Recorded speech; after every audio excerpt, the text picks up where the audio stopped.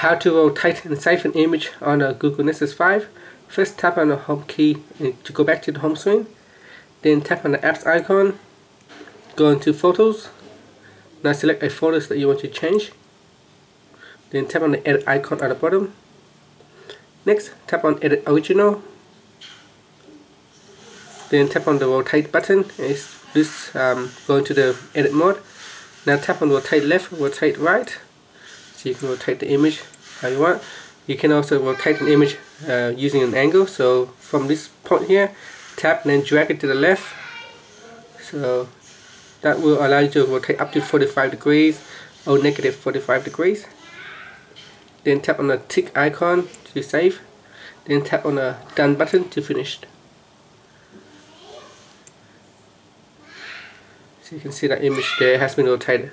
And that's it. Thank you for watching this video.